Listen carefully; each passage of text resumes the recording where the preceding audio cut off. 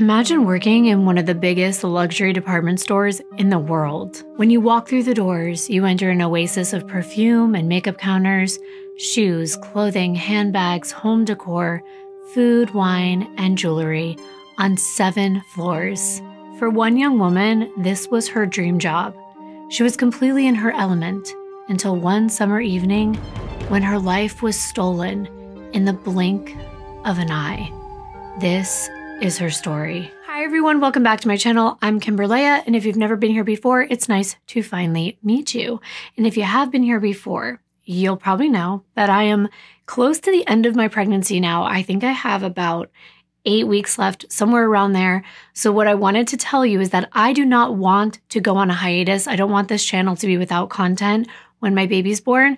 So I will tell you that my posting schedule might get a little weird in between now and the time that I give birth, which will be the end of June, because I'm trying to take breaks in between, like tiny ones. So maybe my videos won't come out every single week at the exact same time on Thursdays or Fridays like they usually do. But just give me a little bit of grace and time and your patience, because this is a big part of my life. And I'm super excited, but I don't want to leave you hanging. And don't forget, you can always watch videos on my Darklivity channel as well. Those will still be coming out. But rest assured, if you see me going a little more than a week in between my videos, it's because I am creating more videos so that I don't go anywhere when the baby comes. Before I jump in, I'd like to introduce you to one of our longtime sponsors, and that is Dipsea. We use our phones for everything these days. You're probably watching this video on your phone right now on the YouTube app, and there's an app for everything, including the Dipsea app to indulge in some fantasies. It's an app full of hundreds of short, sexy audio stories designed by women for women. Think of it like a romantic novel, but brought to life with audio, including immersive soundscapes and realistic characters. So it's best to listen with headphones on, so you can really lose yourself in the moment. All the stories are told by narrators with soothing voices, helping you get wrapped up in second chance romances, adventurous vacation flings, and hot and heavy hookups. Let me give you an example. During the storm, the heavy rain had knocked the soft pink blossoms off their branches as the wind continuously swept the petals in swirls across the street. Now that the rain has stopped, the city glimmers all around me. The shifting traffic lights reflect off the wet cars and street signs. And I know that some of you love to fall asleep to a good story. Well, Dipsea has soothing sleep stories. Those are the ones that I really like, especially with all the sounds that soothe you to sleep. Or you can explore a wellness session or even a written sexy story that you can read. For listeners and viewers of this show, Dipsea is offering an extended 30-day free trial when you go to dipseastories.com/Kimbyrleigha. That's 30 days of full access for free when you go to dipseastories.com/Kimbyrleigha. And thank you so much to Dipsea for making today's video possible. Now let's get into the case. So today's case is one that has haunted me for a while, and I'm sure you're gonna feel the same. It's one of those cases where it leaves you questioning so many things and asking why, but it also makes you ask yourself, what would I do? Like, what would you do if this was happening to you? And those to me are the most scariest cases where you can't even imagine a way out. And today I am taking you to the United Kingdom. I think this is the first time I'm covering a case in the UK, and this was a suggestion from one of you, so thank you so very much. The young woman that I'm introducing you to today shares the exact same first name and the same spelling with my mom. Her name is Clare, and they spell it C-L-A-R-E, and it's such a beautiful name. And today I'm introducing you to the lovely Clare Marie Bernal. She was born on July 25th of 1983 in Groomsbridge, which is a village on the border of Kent and East Sussex in England. Groomsbridge is straight out of a fairy tale. It has beautiful green pastures and rivers and a population of only about 1,600 people. It's a 2-hour train ride from London, which means you're close enough to the city to take a day trip and go shopping. And I have still yet to visit England. It's on my list. Let me know if you are from there. But Clare's mom, Patricia Adams, who went by Trisha, was a chef, and her dad, Martin, was an executive who worked in finance and did a lot of business in London. Clare was the oldest of 3 children. She had 2 brothers, James, who was only 1 year younger, and Philip, that was a baby. He was about 5 years younger than Clare. And as the oldest child, Clare was responsible, and she was actually the glue that held her family together. Being the only daughter, she had a very close relationship and friendship with her mother and her father. But unfortunately, when it came to the relationship between her parents, that one proved to be less solid as the years went by, and when Clare was only 7, her parents did get a divorce. However, Clare remained upbeat and positive through this entire process, and if she had been worried about the ways it might change their family dynamic, she never showed it. But she was still fairly young at the time, and she maintained a close relationship with both her mom and her dad, even though they moved to separate homes, of course, and Martin went out to Orpington, and this was a 30-minute drive away, and her mom, Tricia, settled into Royal Tunbridge Wells, and that was just 5 minutes away from where they were already living. It took a lot for Clare to open up as a child, and when she did, she was kind, loving, trusting, and soft-spoken. She was also quite creative and artistic. Once they moved and they were on their own with Tricia raising the children, Clare started watching her mom do her makeup every morning. And by the time she was 12, Clare was experimenting with all kinds of different makeup looks herself.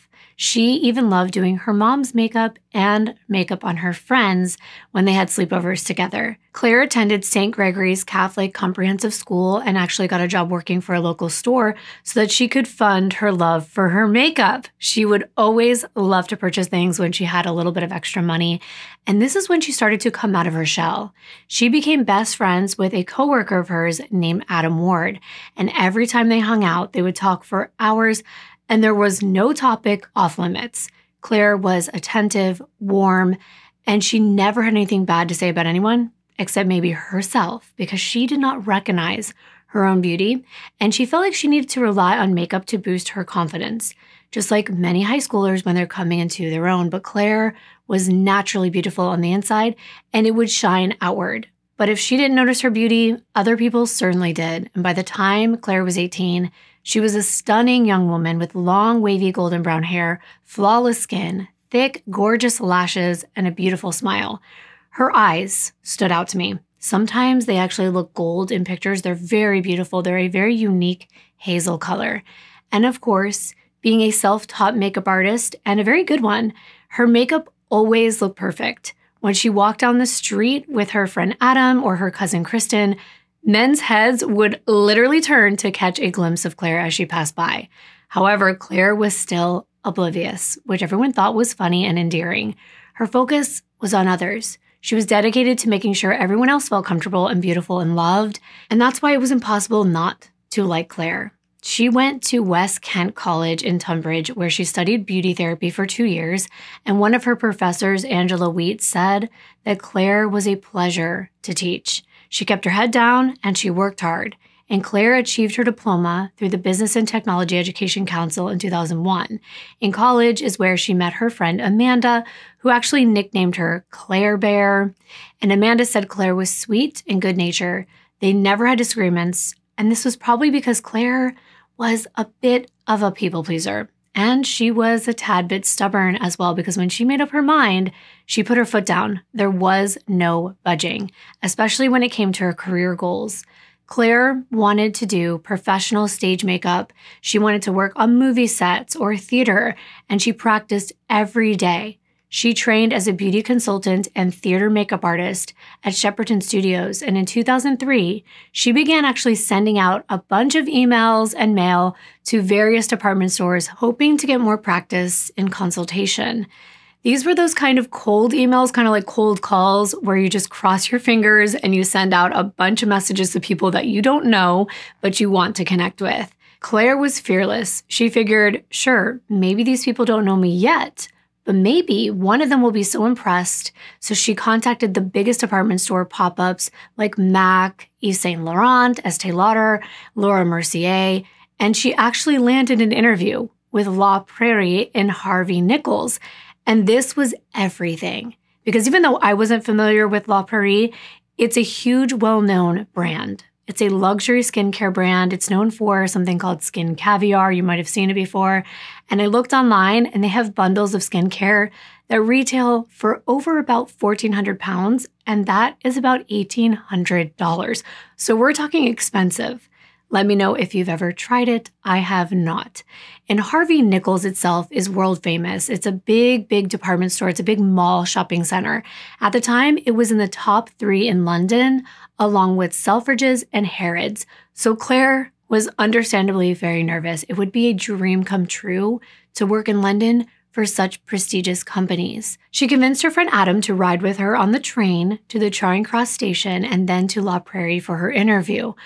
On the ride, Claire was going through the pages and pages of her resume and her notes, asking Adam to quiz her on her portfolio. She was so meticulous. She went through it again and again until Adam finally said, "Listen, you're gonna nail it. You don't have to worry." Of course, she did. She got the job, and her friends and family never doubted her for a second. In the fall, Claire made the big move to London from Tunbridge Wells, which is about an hour away. And soon she began to work at Harvey Nichols, which is located in Kingsbridge in Westminster in central London. And I miss malls so much. This one is known for 7 levels of shopping with food and wine markets, cafes, bars, and private dining. And I'm getting nostalgic. Malls were a staple in my childhood, like many of yours. And on the ground floor of Harvey Nichols, there are dozens of display tables for skincare, cosmetics, perfume, with brand-specific booths along the walls. And Claire and 3 other women were in charge of the La Prairie booth, and it was common for well-to-do and wealthy women to come in and sit in the makeup chairs and get makeovers and get shade matches. That was one of Claire's jobs. She would shade match shoppers and then recommend the right products for them. And she was very proud of her work and always looked the part, making sure that her makeup was flawless. She was a walking billboard. She was fashionable. Her hair was always in place. Her posture was immaculate, which I need to work on. And her voice was soft and even musical. She was made for this job. And it was the perfect job for a 21-year-old. She and her coworkers worked half days, and then they spent the evenings going to parties and exploring London. Claire also did some promotional work at Selfridges, and this is a rival department store, and that was so she could help pay her bills. She got really close with her La Prairie colleagues, especially Susan Cantez and Natalia Sarapanova. Susan was around Claire's age, and she worked part-time, and Natalia was a few years older than Claire, and she thought of both of them as her older sisters that she never had. She also looked up to some of the other La Prairie colleagues, including an older woman who had worked at Harvey Nichols for 13 years. Eventually, Claire, Susan, and Natalia got a flat together, or an apartment for those of us in the US, and it was located in Dulwich Village, which is a safe neighborhood about a 40-minute train ride away from the mall. It's cute, it's a green area that feels like the countryside, and Claire felt right at home. She still stayed very close with her mother, Tricia, who was now living with her boyfriend, Peter Warburton, still in Tunbridge Wells. And she was also still close with her father. At this point, her 2 brothers were also living with their father. But Claire was so busy that sometimes those she was very close to and loved were a little further away, so she wouldn't get that much time to talk to them or see them. But for example, she wouldn't talk to her friend Adam for months at a time, but when they did see each other, it was like no time had passed at all, and I'm sure all of us have at least one friend that's like that. Claire got used to the party scene in London as well. She enjoyed being single and hanging out with her girlfriends. She was definitely a girl's girl, and while she would give some men a chance, she was really picky with anything long-term at this point because she was kind of having fun, casually dating, that state of mind at the time. But then a handsome guy named Michael Pesh started working as a security guard for Harvey Nichols in 2004, and he caught Claire's eye. He had sparkling blue eyes and a kind of cute, crooked grin. And eventually Michael came up and started talking to Claire at her beauty counter. In late January of 2005, he asked Claire out on a date. And she was honestly flattered. She called her mom right away and excitedly told her she met this handsome, shy, but very attentive man that was originally from Slovakia. He previously had been in the military for a while, and then he moved to the UK on a student visa. And now he was a security guard at the front doors of Harvey Nichols. Claire told her mom that they'd already been on 3 dates, And she told her mom about them. They got coffee, they had these deep conversations, walking in the park, and Clare thought he was well-traveled and fun to talk to. But the only thing is, she wasn't sure at this point she wanted to get serious with anyone. Also, there was the fact that Michael was 9 years older than Clare, and he had recently gone through a divorce. What do you personally think about age gaps? I just like reading your thoughts. But in this case, as Clare got to know him, she discovered that Michael, at 30 years old, was serious about getting into a committed relationship. And sometimes you just know what you want. But to be fair, at this point, Clare thought he was much more into her than she was into him. And since she wasn't sure what she wanted and she didn't have her mind set on a long-term relationship, she wasn't sure how to go about this. And sometimes that's really hard because you're enjoying someone's company. But then there's this feeling looming over you. Like you don't want to lead them on if you're not thinking there's more there, but you also have a good time and you're into that. So Clare respected her mother's opinion, and when she showed Trisha a picture of Michael, Trisha right off the bat wasn't sure that he was right for her daughter. She thought he looked too old for her, and there was something about his eyes. It looked like he had been through a lot, maybe seen some things when he was younger, and it's true. He was in the military, and they do say don't judge a book by its cover, but it was fine because this little fling didn't last very long anyway. Just 3 weeks later, on February 28th, Clare broke things off. She had pretty high expectations when it came to dating someone long-term, and she wanted to experience different men and have more casual connections to find out what it was she was actually looking for in the long run, like most of us do before we settle down. But in April of 2005, Clare, Susan, and Natalia moved into another flat in Duluth, and this was a multi-story brick building, and life was really picking up. In July, Clare turned 22, and her mom took her on a 5-day birthday trip to Florence, Italy, where they went to music festivals, and they got photos of the two of them drinking, dancing, laughing, and just having an overall great time together. Clare liked learning about new cultures, and she told her mom that she planned to learn Italian. Trisha was so proud of the woman that Clare had become. She wasn't just Trisha's daughter, she was Trisha's best friend. And it actually makes me sad knowing what's to come. Also that summer, Clare started seeing a new guy, and things were going pretty well. It was a whirlwind romance. She was getting coffee with him in Tunbridge Wells when she ran into her friend Isabella from St. Gregory's. Clare and Isabella caught up, and Clare told her she loved living in London and was also thriving in a new relationship. But she was clearly in the honeymoon phase, and she even told Isabella that she could see herself marrying this one. Isabella was happy to hear that Clare had found someone who suited her and was doing well. Now, Clare usually worked the morning shift at Harvey Nichols, but on Tuesday, September 13th, she agreed to switch shifts with one of her roommates. It was your average closing shift. Clare stood at the La Prairie counter across from Victoria Daniels, who was working behind a different makeup counter. They just watched as customers exited the store with their shopping bags, and around 7:45 p.m., Victoria waved at Clare, kind of pointing to her watch as if to say there's only 15 minutes left before they were free. Clare nodded and beamed that the shift was finally coming to an end. And at this time, a few customers were walking through the beauty section, heading for the door that led out to Sloane Street. Another coworker of Clare's, Helen Quinn, was packing up for the day as well. Victoria and Clare were just smiling at one another, but those smiles would quickly fade. Before anyone could comprehend what was happening, the mall was in complete chaos. People were running, there were loud noises and screaming, and several witnesses called 999 to report that there had been a shooting. A shooting at Harvey Nichols was unreal. It was very unexpected.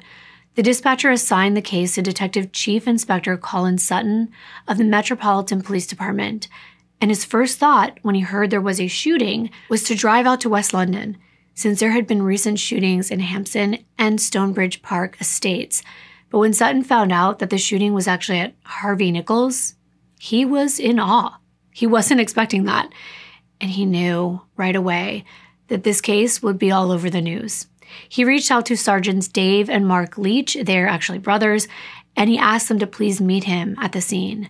Sutton was the first to arrive, and he spoke to management, and he was informed that they believed there were 2 fatalities. 2 people were deceased. Sutton relayed this to the station, and the rest of the homicide department arrived not too long afterward. They were shocked that anyone could have gotten into Harvey Nichols armed. The victims were a male and a female, and the detectives walked over to where the female victim was laying, right near the makeup counter, and they saw a young woman lying face up with a large amount of blood pooling on the ceramic tiles around her head. She appeared to have been shot multiple times in the face, which is just horrific. And the man was lying nearby, covered in blood on his face and arms, which were outstretched. There was a pistol on the ground nearby and bullet shells around his body. It appeared he had taken his own life with a shot to his right temple. The Harvey Nichols team confirmed that this was Michael Pesh, who had worked as a security guard on the ground floor. If anyone knew how to sneak in a gun, it would be him. But why had Michael killed himself and possibly this young girl? Was he jealous? Was he mentally unwell? Was he working alone, they wondered? And how did he have access to a gun? Sutton learned from management that this was a murder-suicide between 2 employees who had dated and previously had issues. That's when they were informed that the female victim was Clare Bernal. Not knowing the backstory, Sutton began his investigation with a post-incident debriefing with all of his officers sitting at one of the makeup counters, and he asked everyone to treat Clare's case as a standard homicide investigation, so to start without any biases, as if they knew nothing and they were going into this with a clean slate. Pretty much do the police work and look for clues. But the head of security, Brian Lenehan, offered to give the Metropolitan Police a file from when he did his own investigation of Michael's previous behaviors. But Sutton decided not to look at this file. He wanted to do his own investigation before he let any information cloud his perspective. I think that could be smart, but we will circle back to this. I can understand why they want to start from scratch, but I also think there's a lot of valuable information about what had already occurred between Michael and Clare. At that point, Sutton didn't know anything about Clare or her family, but what he did know is they deserve justice. He spoke with the press and the store management while the other officers gathered forensic evidence. They found 6 bullet shells at the crime scene, but from what they could tell, Clare had been wounded 4 times and Michael only once. So there was a missing bullet. The CEO actually called Sutton and he asked if he could open up the mall the very next day. He said that every minute Harvey Nichols is closed, they lose out on thousands of pounds. And I understand business is business, but that's also pretty insensitive.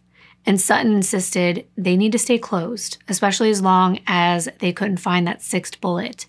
But can you imagine walking into one of the nicest stores in the world and stumbling upon a bullet?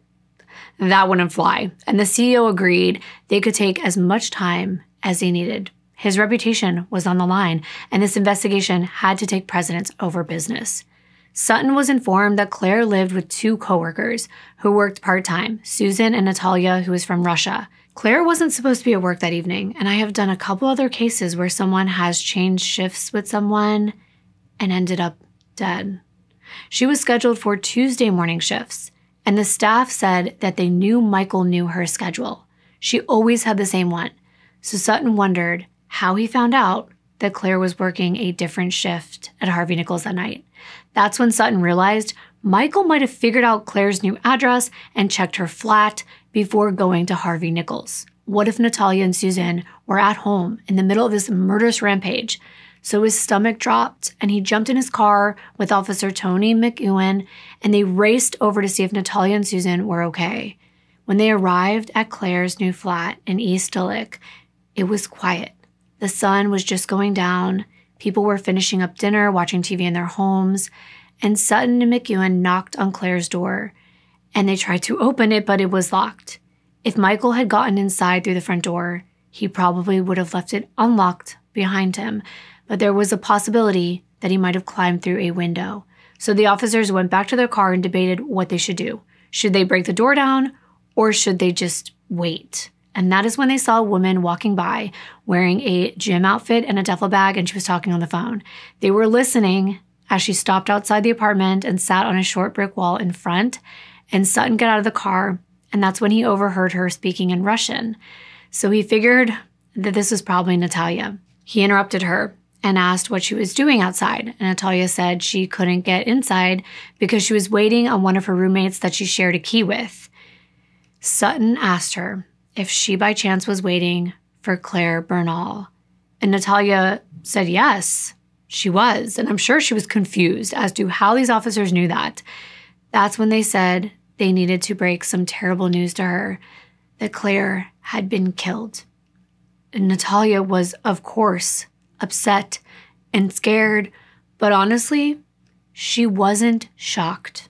She suspected Michael right away, and she let the officers know that Michael was constantly hanging around Clare's makeup counter back in January, and the two of them went on 3 dates around February, and that's it. However, this man was clingy. He demanded that Clare spend time with him every day, and from what Natalia could tell, it was a very toxic relationship, mainly because of Michael. He was a toxic person that wouldn't take no for an answer. Natalia said she put her foot down, and she told Clare she didn't want Michael coming over. She didn't approve of him, but she told the officers that after that, one day he did come over again.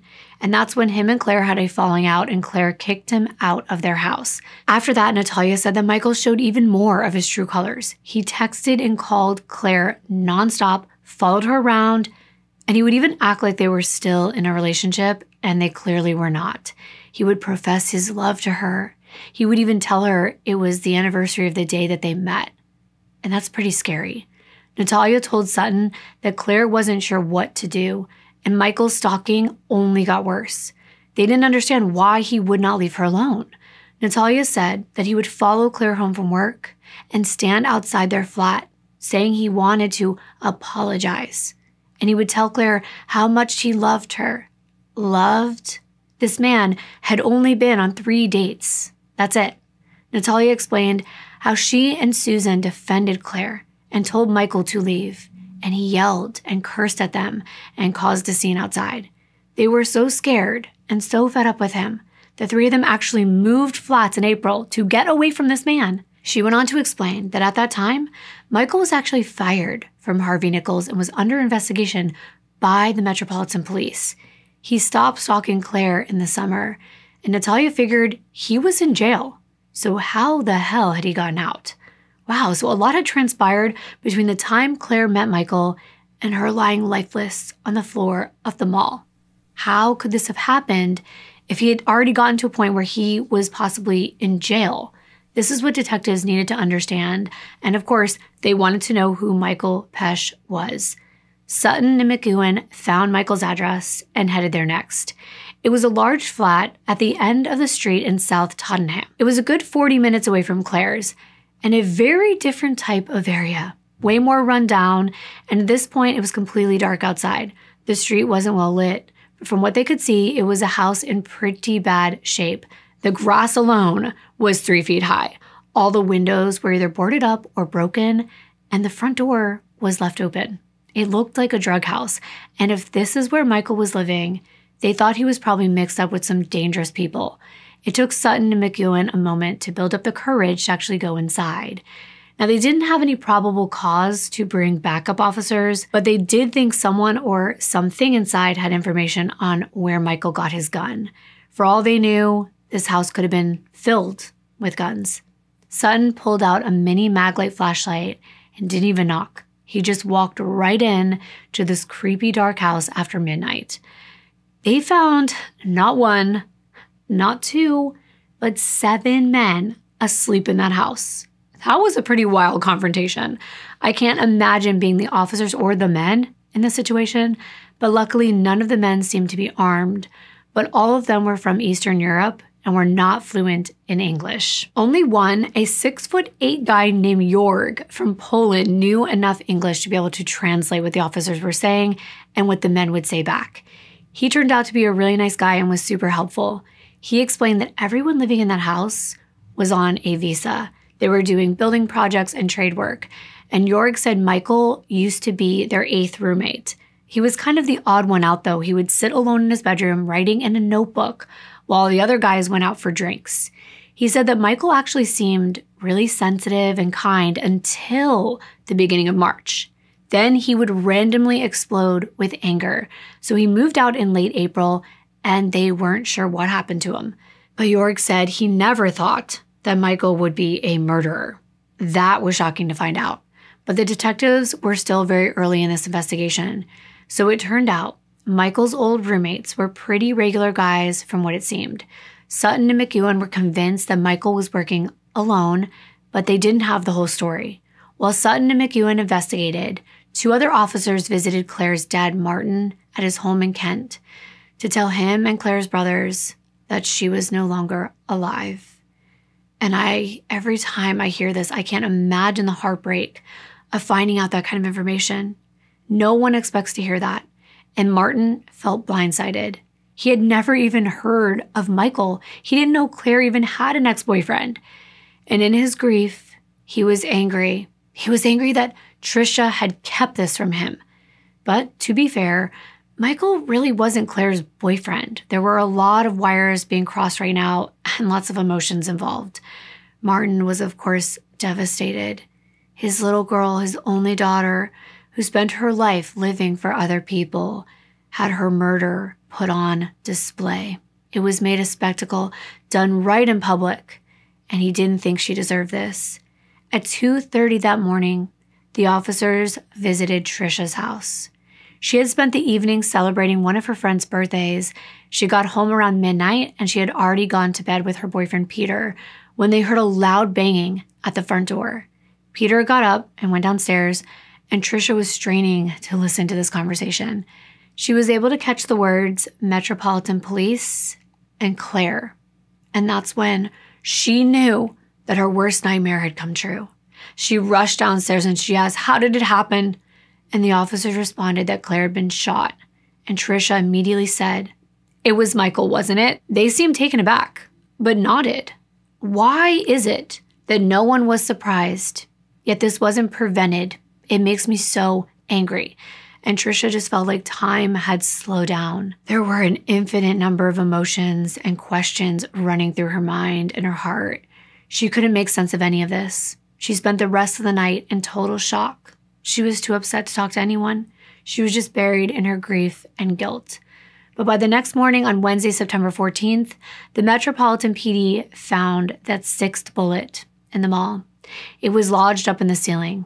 And now it was time for frightened coworkers and staff to be interviewed about what they witnessed the night before. Everyone wanted to help. Everyone who knew Clare adored her, and they couldn't believe that this was happening. Police talked with Clare's coworkers and learned the same thing they had heard from Natalia, that Clare and Michael went on just 3 dates before the relationship took a turn for the worse. According to one coworker named Malin, who worked in the jewelry department, Clare and Michael had an argument. And they said that it was Michael that ended things, but that he regretted it, and when he tried to win Clare back, she didn't want to be with him. But Michael became persistent, and he was crossing many of Clare's boundaries, which led to mediation from the staff at Harvey Nichols. Michael was fired, and he was banned from coming back to work. So obviously it was bad enough to warrant him not being able to work there anymore. And now it's time to talk to one of the last people to see Clare alive. Victoria Daniels, who was working right across from where Clare was the night she was shot. Based on Victoria's recollection, it seemed Michael had shot Clare before she even knew she was in danger. She explained it was an average closing shift. Victoria and Clare were smiling at each other as those last few patrons were finishing up their purchases and leaving the building. But then all of a sudden, while Victoria is looking into Clare's smiling face, she saw a shadow behind Clare's booth. She could tell it was a man, and he was sneaking up behind the counter like he was a spy. So Victoria was taken aback. She didn't have much time to process what was actually happening in that moment. She thought it was either a crazy customer trying to steal something or Clare's new boyfriend trying to surprise her. But Clare kept smiling as Victoria saw this man take out a black pistol, aim it at the back of Clare's head, and pull the trigger. Victoria froze. She couldn't believe what she had just seen. She watched as Clare collapsed to the ground. Victoria wasn't even able to move. She was in total shock, and she watched as this man quickly approached Clare, where she had fallen behind the counter, and fired several more shots at the floor. Victoria didn't see what happened next because she ran, but she heard 2 more shots ring out behind her, and when she looked over her shoulder, she didn't see the man anymore. The rest of the store was in a total panic. Helen Quinn said she saw the first shot, but she immediately dove to the floor before she saw the rest, and she covered her head. One witness thought that the store was being robbed. Another witness, who was eating dinner on the lower level with her friends and future roommate, were interviewed, and they said, "We had finished our meal and were walking out of the beauty hall towards Sloane Street when I heard a crack that sounded like a glass perfume bottle being dropped on the floor about 10 feet behind me. I was startled. I looked around expecting to see people moving to clean it up. And then I heard what I think is 3 or 4 more bangs, and we realized it was a gun. People started screaming, and my friend and I ducked behind one of the makeup counters. I then heard another bang, and we ran across the floor to the door across the road and into Kingsbridge Tube Station. The whole time feeling so exposed and thinking there was a shooter taking shots at shoppers in the store. We were in shock, and it didn't even cross our minds to call the police. We just hugged each other. We could still see people walking into the store, and a few minutes later, the police turned up. So we crossed back over the road to give statements, and they told us that there was no longer a threat. Now that was because we know that Michael took his life. But from what detectives could gather from the scene and the interviews, it appeared as though Michael shot Clare 3 times in rapid succession and accidentally fired a shot into the ceiling as he attempted to take his own life. That is how that 6th bullet got lodged up there. On the same day, the 14th, detectives found the hotel where Michael had actually been camping out. Sutton, McEwen, and Jorg headed to Earl's Court. This was about a 40-minute drive from South Tottenham, where Michael had previously been staying with his 7 roommates, but only a 20-minute drive from Clare's flat. In the hotel room, they didn't find any firearms, indicating that Michael only had that 1 gun. They couldn't figure out how he got it, though. Jorg found Michael's 40-page notebook that he always saw him writing in. He wrote in both English and Slovak, and on one page, Michael had written down Clare's new address. So now it's confirmed. He knew where she was living. And from what I've researched on stalking, unfortunately, moving doesn't usually work, especially with how easy it is that we can now use websites to find basically anyone's address. On another page in the notebook, there were paragraphs in Slovak with the headings, "The Meaning of Life," "Ghosts," and "Prophets." Since Jorg was Polish, he could not really translate for police. Michael had copied down poetry and even written his own poems. And one said, quote, "From our love, all that is left is a dried up spring. Yet all we had to do was push away the stone that was blocking it. I have as many memories of you as there are in a forest of trees. You're my only love, so ring me, please," end quote. Interesting. And Sutton was now realizing how obsessed Michael really was. I mean, if everything he knew was true, and Michael only went on 3 outings with Clare, this was overboard. It wasn't love. It wasn't anything normal or close to love. If he loved her, why would he take her life? Instead, it seemed like Michael seemed to be living in a fantasy world where Clare was his one and only true love, and that they had shared much more than what they truly had. If Clare didn't want him back, that gave him a motive. Did Michael find out maybe that she had a new boyfriend? Well, Clare and Michael's autopsies were being conducted, and they were overseen by an officer, Mark Leach.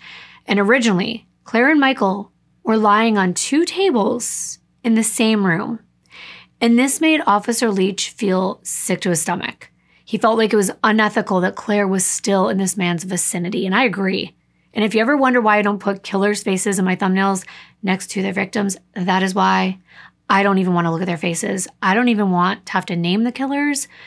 But of course, I have to tell you what happened, but I just don't want them to be remembered. I wish I didn't even have to use their names. Dr. Vesna Djorovic conducted Clare's autopsy and discovered that she had been shot 4 times. The bullet to the back of her head would have ended her life immediately. Once on the tile floor, Clare endured 3 bullets directly to her face, which is of course overkill, and it is so clear that Michael wanted to take away her beauty. She had been struck below her eye, one on her left cheek, and once right near her chin.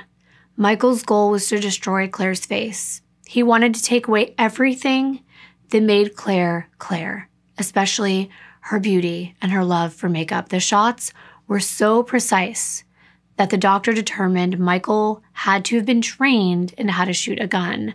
And this made sense because we know he has a background in the military.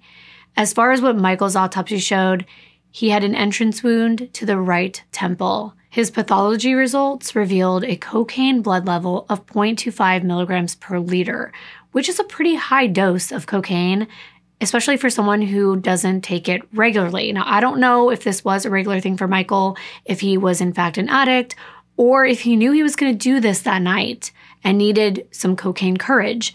But it's one of those drugs that I've come to despise. I mean, no drugs are good, especially with the rise in coke being laced with fentanyl.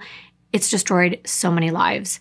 But cocaine is a drug with varying levels of toxicity, and the lowest dose associated with fatalities is 0.1 milligrams per liter. So the cocaine in Michael's system was probably not enough to kill him, but it accentuates the feelings of aggression. So it could have done that to Michael. So detectives wondered, did he take it to follow through? Or did he take the drugs and then decide to hurt Clare? After a few days, Sutton talked to Clare's mom to get her version of the story. And Tricia said after 3 weeks of dating, Michael became possessive. He didn't want Clare going out anymore or even being around her roommates. And he would even get upset if Clare was around her mother. He especially didn't like her talking to Natalia because somehow he had gotten it in his mind that Natalia and Clare were just too close. He thought Natalia was actually a lesbian trying to get in between him and Clare, which wasn't the case at all. Michael wanted to spend every waking hour with Clare. He told her he loved her and asked, "Do you love me back?" He was trying to bait her to say yes, and this made Clare very uncomfortable. She was like, "Mom, what am I supposed to say to that?" Clare was still trying not to hurt Michael's feelings, but it was all too much. He even talked about his future plans for them together, and Clare didn't realize the extent of how toxic this man was being, but she knew she felt uncomfortable committing to a long-term relationship when they'd only been on 3 dates. She finally told her mom that she planned to distance herself from Michael. In February, he had actually pre-planned a trip back to his home in Slovakia to where his mom and his ex-wife, Michaela, lived. It was a 3-week vacation, and Clare was actually glad for the breather. When he was leaving, he asked Clare to come with him to the Stansted airport to see him off and say goodbye, which she did. To Michael, this must have seemed like everything was going great in their relationship because Clare sent him a note for Valentine's Day as well, just thanking him for a nice month, and she said she was thinking about him and she missed him, which was true at the time. But that was also who she was. She was just a kind and thoughtful person, but she was on the fence about whether to pursue their connection in a more serious way. And then Michael's texts and calls to Clare when he was on this trip were so persistent, and this actually turned her off. The night before he left to Slovakia, he called to remind her to come pick him up when his flight arrived 3 weeks after this, and it was supposed to be at 5 o'clock in the morning. Well, considering they weren't officially a couple, Clare called her mom and she complained about Michael's demand. It wasn't like she was just picking him up. She was going out of her way. That's over an hour ride just to meet him and come get him. So Tricia reminded Clare, you don't have to do this. But Clare wasn't sure how Michael would react if she didn't meet up with him. And that's tough. Clearly, Clare was torn, but it was still kind of the beginning of their relationship. But soon, Clare would start to see Michael for who he really was. She did go to the airport to pick him up, and she didn't call her mom for the rest of the day, so Tricia became worried. And the next day, Clare called her and said she had finally broken it off with Michael and that she was actually scared of him. She said at the airport, Michael just figured that she was going to carry all of his extremely heavy luggage, just burdening her with all of his things, and asked to go back to her flat because he was tired and he didn't want to lug all of his luggage across London. Well, that's kind of rude. Plus, that didn't make any sense. Michael's shared flat was closer to the airport than where Clare lived. Plus, Michael wasn't welcome there, remember? Natalia had explained to detectives that she and Susan didn't want him there. He had already acted strange, so they told him he wasn't welcome. But Clare didn't want to cause issues with her friends, but when Michael said he would just be there for a little while, she agreed. But once they arrived at her place, Michael stayed there the entire day and all night. He would not leave. So Clare woke up the next morning and she had barely slept. She was just tossing and turning and socially drained and quite fed up. Clare told Trisha she actually had to go with Michael to the train station hoping that he would get the message. She didn't want to flat out just kick him out the door, but he seemed to think he was still welcome to stay at Clare's anytime he wanted, because he even refused to take his suitcase to the station with him. And when the train came, he wouldn't get on it. It was February and it was freezing outside, and Clare did not want to be there. This was such a hassle. And when the second train came and Michael still did not get on, Clare decided to end things with him. Remember how the coworker Milan had said that Michael ended things? Well, this changed the story. Detective Sutton wasn't sure who had broken it off, but it definitely happened during this fight when Michael was supposed to go home and he wouldn't. This is when Clare told Michael he could do what he pleased and pick up his suitcase from her place another time, but he wasn't welcome to come and hang out. And at this point, she was done. She stood firm. She begged him to get out of her sight, and she walked home alone. When she got back home, she put his suitcase out on the front and locked the door behind her. Minutes later, Michael shows up outside again. He's just sitting on this wall, waiting outside. And both of Clare's roommates told him to leave. That's when he got aggressive. He was yelling at them and saying that all he wanted to do was apologize to Clare. And Susan and Natalia were getting in the way of their relationship. He was there for 2 hours before he finally left. And Clare told Trisha she did not like him at all anymore. Who would? He's acting crazy and he's a grown man. And I kind of wondered if he felt like he didn't have as much as Clare did. Like he didn't have a nice place to live and he was searching for a woman that he could maybe take advantage of. And when Clare wasn't having it, he couldn't handle that. He couldn't handle not getting his way. But either way, the next day, they had to actually work together.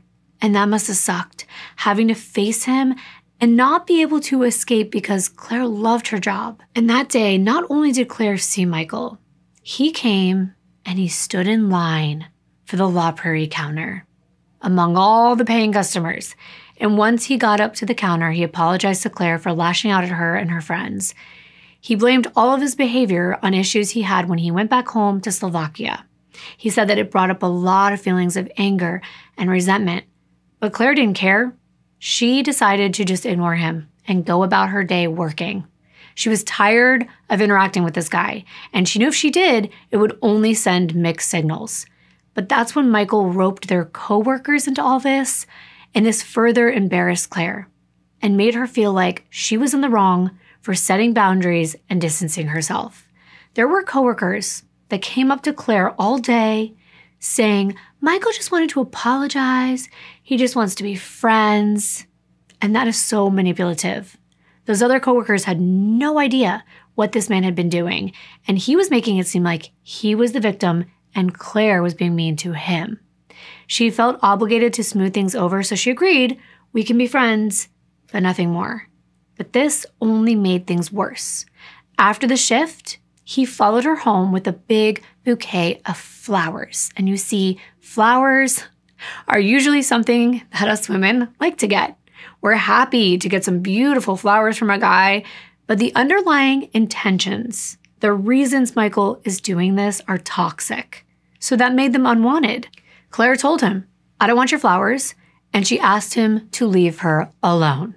But he insisted she's got to take them.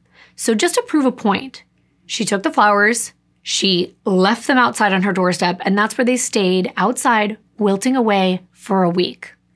Clare was again hoping that he would get the message, that she wasn't interested in the love bombing, and she certainly wasn't interested in him. And at work, Clare kept what was going on between her and Michael and all of his stalking a secret. She loved her job, and she was afraid she was going to lose it. She was also kind of in denial. She wasn't sure if Michael's behavior was bad or if she was just being an ungrateful person for rejecting his advances. So she confided once again in her mother. And Trisha did not know what to do either. Remember I told you at the beginning of this video, this case will leave you questioning what you would have done. And it may even be easy for you to believe that you would know what to do, but just keep watching. Michael's obsession was alarming.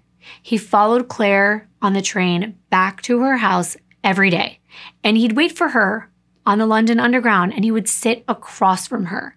He texted and called her up to 40 to 50 times per day. But still, Clare left him unread. Still, he would not take no or her silence for an answer. Even at work, she couldn't catch a break. Instead of manning the front doors, Michael would leave his post and he would stand right next to her beauty counter, and he would plead for her to please take him back. She felt like she was always being watched. She couldn't sleep, she wasn't eating right, and her health was taking a hit.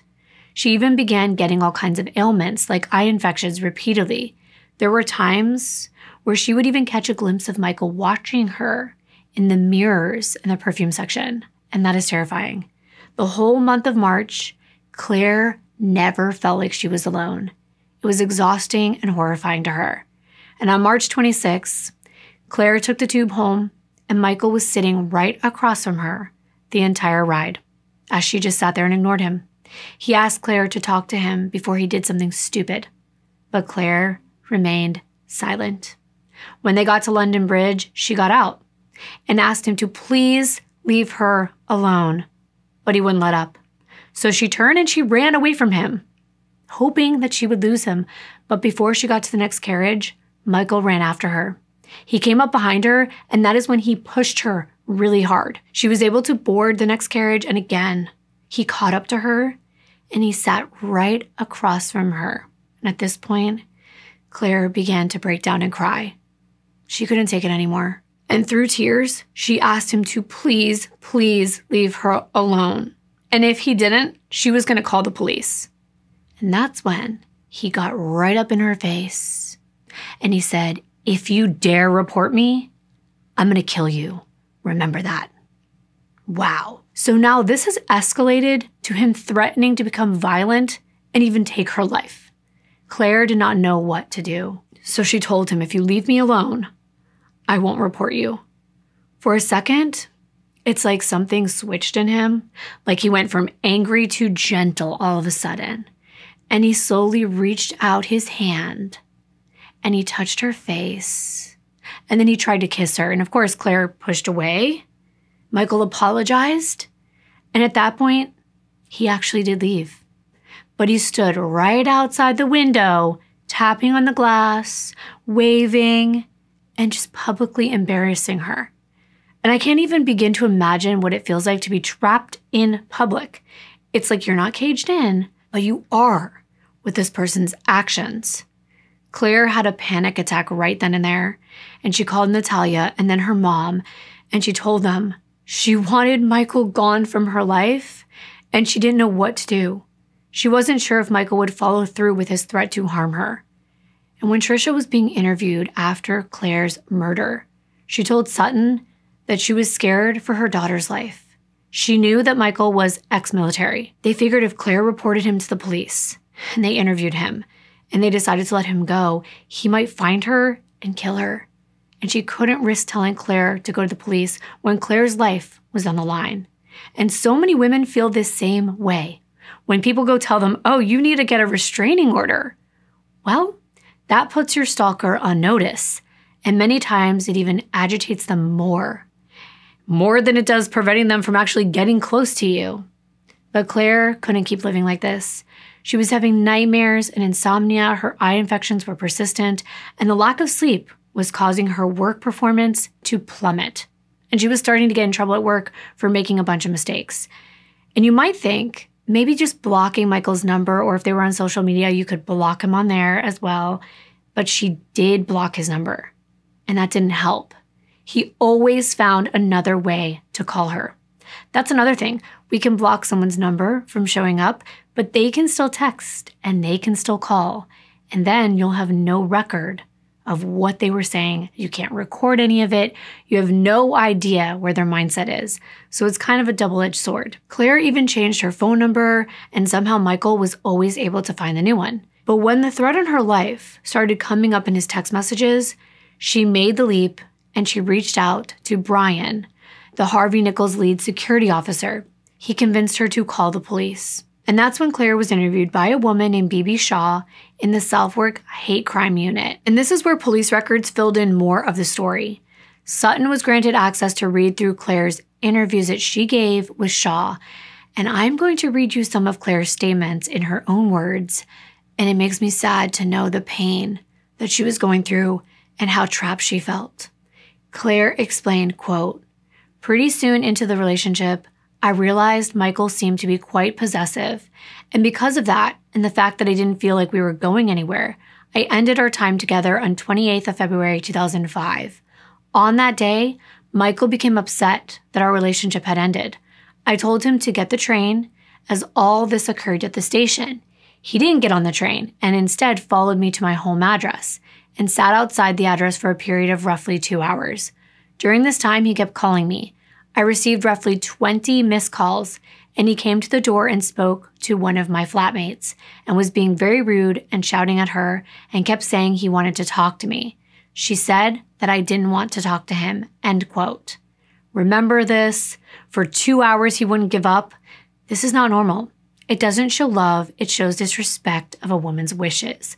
All too often, men will say, well, she was just playing hard to get. Or a woman may think that a man being persistent means that he's just really into them. But this is not healthy. The very next day was the time that Michael followed her home with a giant bouquet of flowers again, one of those gestures, getting flowers, that most of us women would find charming, endearing, and romantic, but not after you've made it clear that you're not interested. And in another statement, Clare wrote this, quote, "I've become increasingly worried and frightened by Michael's behavior towards me, both at work and outside work.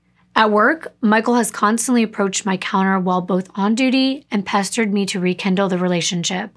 I've often seen him nearby just staring at me, and on some occasions, I feel like he's using nearby mirrors to observe me," end quote. What do you do when someone is doing this and can't be reasoned with?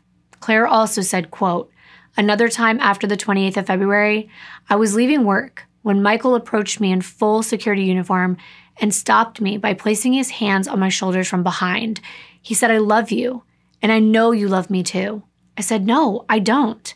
And he said, 'Yes, you do, you stupid little girl,' shouting it in the street. And this all caused me to be distracted at work. This affected my sleeping pattern, and that I haven't slept because I think he's waiting outside. I also had to change my phone number due to the amount of calls and texts he had sent," end quote. After reading these statements, they confirmed everything Tricia said and what Sutton had found out about Michael. Clare was terrified about him stalking her. He wasn't in love with her. He was getting off on any interaction they had, even the ones where he was rejected. In order to have a control over her life, he kept going. Shaw was trained in domestic violence cases, but this was stalking, which is completely different. It relies more on emotional abuse. At this point in time, Michael had never injured Clare, so Shaw classified Clare's case as low risk. But she did take Clare's accusations pretty seriously. She worked closely with Harvey Nichols and brought Michael in for a 3-hour interview. And it's no surprise, this manipulative man told a very different story than Clare. Michael said he had ended the relationship by making her feel like it was over, whatever that means. He said he felt responsible for sabotaging a good thing that they had. And this makes me think Clare actually broke up with him, and he's trying to compensate for his insecurities by saying he broke up with her, even if it was nonverbal. Or perhaps, in the moment of frustration, he just said, "You know what, I'm through with you," trying to see if this would change Clare's mind.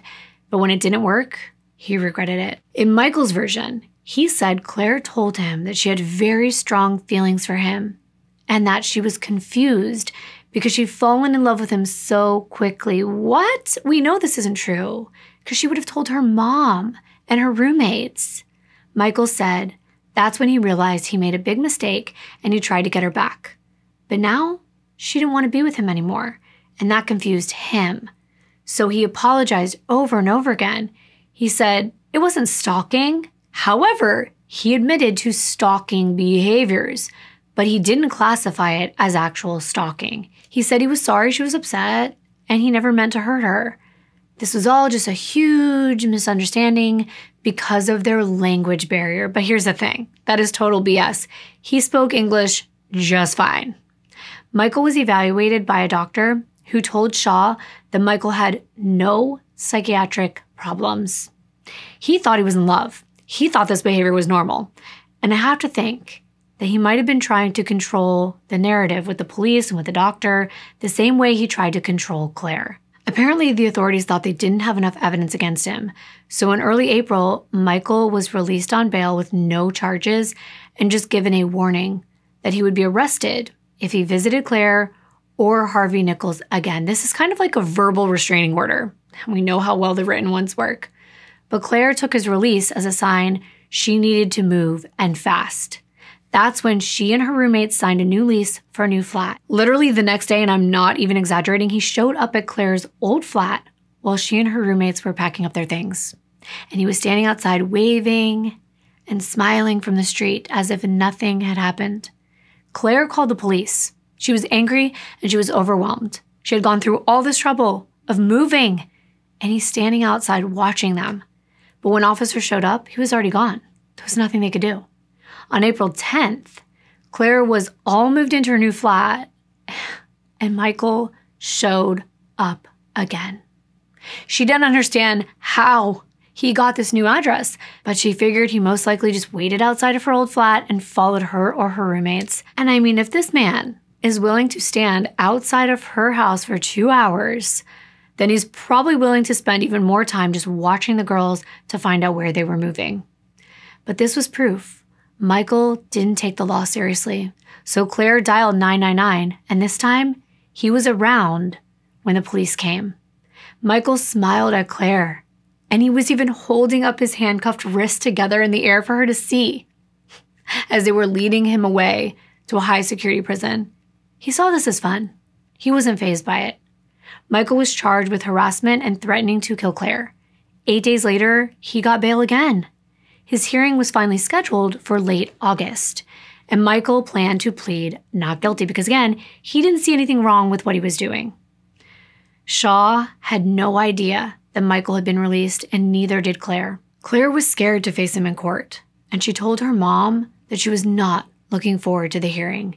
But in the months between Michael's release and his trial, Clare never saw him, so she actually thought this nightmare was over, and I wish it was. Shaw explained to Sutton that in August, she had no idea what Michael had been up to since April. Less than a month before Clare's murder, he stood trial at Tower Bridge Magistrates Court on August 31st of 2005, and his lawyer, Stephen Fiddler, convinced him at the last minute to plead guilty to the harassment charge. This would give the appearance that Michael acknowledged his mistake and he would get a plea deal. And there was another purpose to this. You know, the threatening to kill charge? Well, that would be dropped, and Michael would only face a 6-month sentence with a higher probability of getting probation and community service. Clare was actually pretty elated that she wouldn't have to face him in court. He just had to reappear on the 21st of September for his sentencing, and she wouldn't be responsible for putting him in jail for years, just a few months, to show him his actions are wrong. And he needed to get the picture, and he surely would at this point, right? So Clare truly didn't want to hurt Michael. She didn't want him to be angry about what she was doing. She just wanted her fears to be validated. She told her cousin Kristen, "Thank God it's all over." And she said to her mom, "Now finally people will believe me." And that's sad.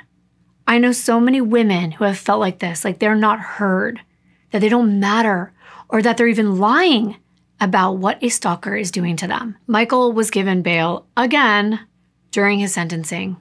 The court never expected him to violate his bail terms, and neither did Shaw. She was swamped at the time. She was working on over 25 domestic-related cases that year, and in comparison to Michael's cases, his didn't seem as violent. He had no previous convictions. He'd stayed away from Clare for 4 months. Clare herself did not consider Michael to be capable of murder. Stalking wasn't even considered a serious crime in London in 2005. With all that being said, Shaw and Clare thought Michael was low risk. He had done everything he could to gaslight Clare, to the point where Clare, Shaw, Trisha, and everyone else underestimated how capable he was of evil, clearly. And that is what is so scary about this situation and others like it. Sutton still did not know how Michael had come in possession of a gun while he was on bail. It shouldn't have been possible. So he started to dig into Michael's backstory. Michael Pesch was born on July 12, 1975 in Czechoslovakia, which ended up splitting into two countries in 1992, the Czech Republic, which is now Czechia, and Slovakia, where he lived. These are beautiful countries, but they're severely affected by the Cold War. Michael ended up going to military school and he served in the army for 6 years. And when he left, he got a job working for the American Embassy in Slovakia and got married. He and Michaela ended up getting divorced, and then he moved to London on a student visa in 2003. The thing is, in 2004, Slovakia was incorporated into the European Union, and this meant Michael was given the opportunity to stay in London for as long as he wanted. And you know the rest. But after Michael was let go from Harvey Nichols and arrested twice, the police kind of lost track of him. However, Sutton was able to find out from Michael's passport that he actually left the country for Slovakia in April of 2005, even though he was on bail. How did Michael's passport make its way back to him? Investigators started to go down a rabbit hole to find out. In early May, Michael enrolled in a month-long target practice class back in his home country. And on June 8th, he applied for a firearm permit with the Slovakian police. This did include a background check and a letter from Michael's general practitioner. His doctor said he was of sound mind, and his background check didn't come up with any criminal convictions. But remember, he was only charged with harassment and threatening to kill. He wasn't convicted yet, so there was no formal record, so he slipped through the cracks. After his firearm exam on June 14th, Michael waited to get his gun license in the mail. He legally bought a firearm in July. It was a Sasat 75 semi-automatic, which is a popular gun made in Czechia. And that was compact and really easy to conceal. This gun shot 9mm Luger bullets, which are the ones found at the crime scene. Even though Michael owned the gun legally in Slovakia, he wasn't allowed to have it in the UK. But Michael took a coach bus back to London on August 11th and he hid the pistol in his bag. The customs were supposed to check everyone coming through, especially if they were on bail. But somehow, he was never searched. Once more, this man slipped through the system's cracks. Michael knew to lay low until his hearing on August 31st. In the meantime, he planned out Clare's murder, knowing he was banned from Harvey Nichols, but also knowing Clare's schedule and which side doors were unguarded in the daytime from his own experience as a security guard there. It was too easy. But I have to wonder why he waited until September 13th to commit the crime. Did he make up his mind to do it and then follow through under the influence of cocaine? Did he find out that Clare was dating someone else? Maybe it was both. But clearly, he had practiced and purchased this gun to kill Clare. So her murder was premeditated, there's no doubt about that. Sutton was realizing that this system failed Clare, and Trisha knew it too. She demanded a trial into Clare's murder to see who had failed her and why. How broken was the law that her daughter was dead after reporting her killer to the police. Clare's funeral was held on Monday, September 26th of 2005, and hundreds of people showed up at St. Augustine's Church for the service. Clare's name was spelled out in pink and white flowers, and Trisha made her first statement to the public. She talked about Clare's last smile to Victoria and her passion for makeup. Clare loved her job at Harvey Nichols, but recently she decided it was time for her to move on, and she actually had a job interview lined up for Friday, September 16th, to be a receptionist at a PR company. And that makes me so sad to know that she was doing everything she could to live, yet her life was cut short. Clare even started to move her things into her father's house, where she thought she would feel safer and closer to her new boyfriend, who she was very much in love with and truly did plan to marry. Her murder devastated so many friends and family, not just because Clare was gone, but because no one saw it coming. And that's because there weren't many people that Clare confided in about what she was going through. Even her best friend Adam didn't even know about Michael. Clare was embarrassed. She also didn't like burdening other people with negative things. Many people close to Clare felt Michael deserved a lot more punishment than just a quick death that he received by taking his own life. But come on, this man was clearly a coward. Others close to Clare just wanted to put this tragedy behind them and honor her life more than anything else. Now here's something I wanted to mention. It's about Clare's parents, Martin and Trisha. They had very polarizing reactions. Trisha felt like the police had failed her daughter. She called for an inquest to question the integrity of the Metropolitan Police, the Crown Prosecution Service, and the UK's Revenue and Customs Department. She thought Michael should have been charged with putting people in fear of violence instead of harassment, which would have given him a 5-year sentence instead of 6 months. She argued Michael was never properly assessed for risk, and if he had been classified as high risk, Clare would still be alive today. However, Clare's father, Martin, he blamed his ex-wife, Trisha, for the negligence in Clare's case. He said that she never took Clare's original complaints about Michael seriously.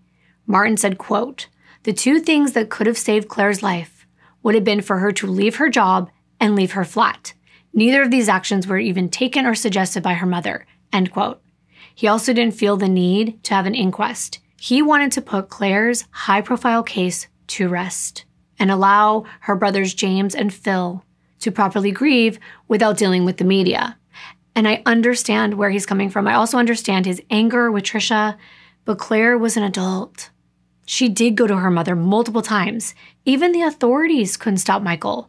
So how would Trisha have been able to? But I do understand Martin feeling betrayed, that nobody came to him. Nobody told him that Clare was in danger. But Clare was fully responsible to tell her own father if she wanted to. She was very close with both her parents, but they had different relationships with her. And Clare was afraid she wouldn't have been believed. And she trusted the police.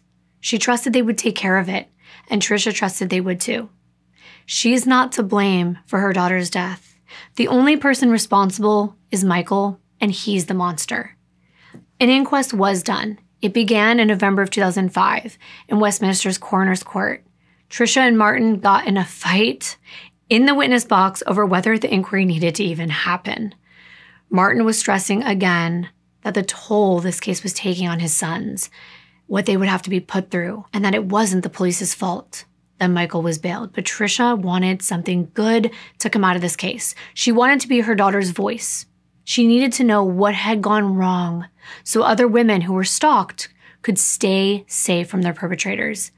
Bibi Shaw testified that she had a high workload when she took on Clare's case, and only 1 day of domestic incident training without any training in stalking at all.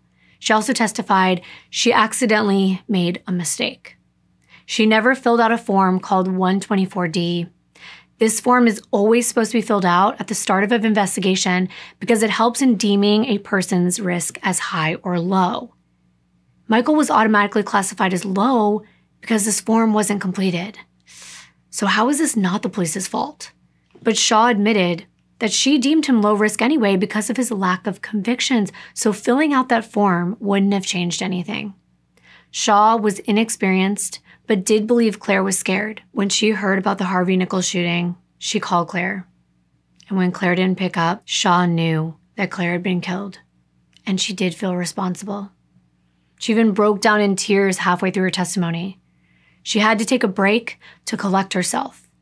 And it makes me sad that she wasn't given enough resources that she needed to make an informed choice. You can only work with what you are given.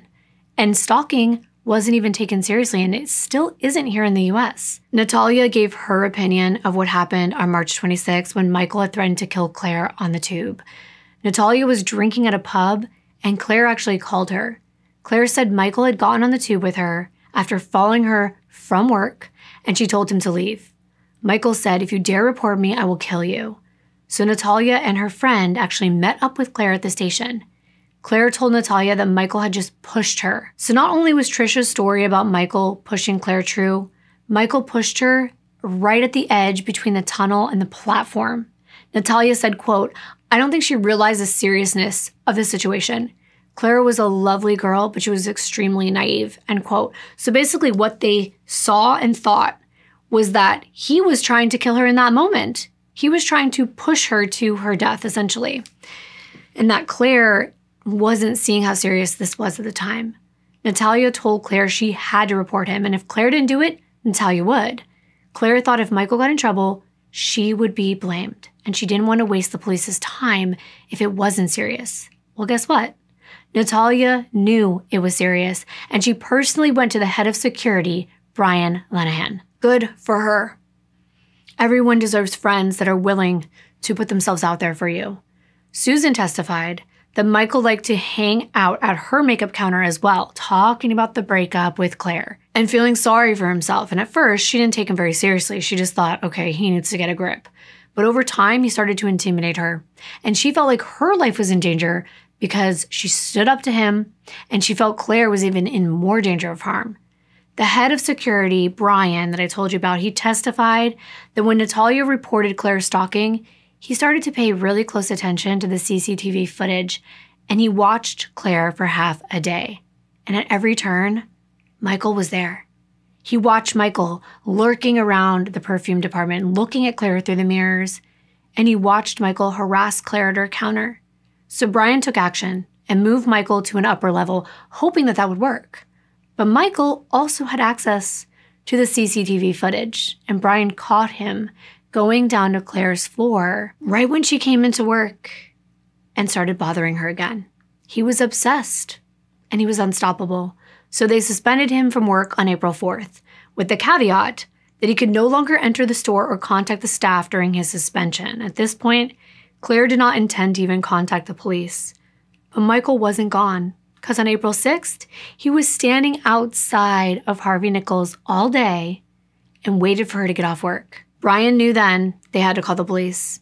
He recommended Claire make the call from his office, and she finally agreed. Harvey Nichols' upper management called Michael inside for a disciplinary hearing, where he was then fired. Then 2 officers arrested him in the store and escorted him out. And Claire cried. She told Brian and her mom that Michael's expression of rage scared her, and she felt guilty even though Michael got himself in this situation. It turned out that Brian began his own investigation of Michael. He interviewed all the employees on the ground floor. And Malin said that Michael was depressed about Claire rejecting him. A part-time employee who was also going to school to be a lawyer said Michael asked them what the maximum sentence for murder was in the UK. So even in March, he was planning on taking Claire's life. Brian looked at all of the text messages from Claire's phone, and there were thousands. Earlier on, Michael asked her questions saying, "Why are you so cold to me? Is it because you're English?" This proved that Claire really was trying to create distance between them. Michael asked Claire to forgive him and repeatedly professed his love. Easter was on March 27, 2005, and at that time, things escalated. Michael was acting like they were together, and he said, quote, "Hey, it's our anniversary tomorrow. How should we spend it?" End quote. He threatened to take his own life if Claire didn't take him back, which is emotional manipulation 101. And days before Claire reported him to the police, he texted her with, quote, "If I can't have you, nobody else will," end quote. Claire made up her mind. This was a threat in physical writing, and it proved that her fears were real. The police would have to believe her. Brian testified this file was offered to Sutton, remember that? But they initially declined to look at it due to investigative procedures. Brian remembered feeling frustrated by this. Relying on Claire's testimony alone was not enough to reveal everything that had been going on. The fact that Michael asked around about the maximum sentence for a murder proves that he was a huge danger to Claire and could have been stopped sooner. Claire's support from the Harvey Nichols staff proves how strong her case was, and the courts letting Michael off on bail was wrong. However, on Thursday, August 9th of 2006, it was ruled that Shaw and the courts were bogged down by too much paperwork and complex procedures, and that the justice system was not to blame for Claire's death. No one was to blame. As a matter of fact, the court said that Shaw should get an award for a thorough investigation, and Claire's death could not have been foreseen. What do you think of that? Trisha definitely wasn't happy with the outcome. It was a failure of the justice system that he was released on bail so many times and allowed out of the country. The inquest didn't give her the justice that she deserved, but Trisha found that justice herself. She worked with 2 other moms of women who had been killed by their stalkers to create an organization called Protection Against Stalking and assist the National Stalking Helpline.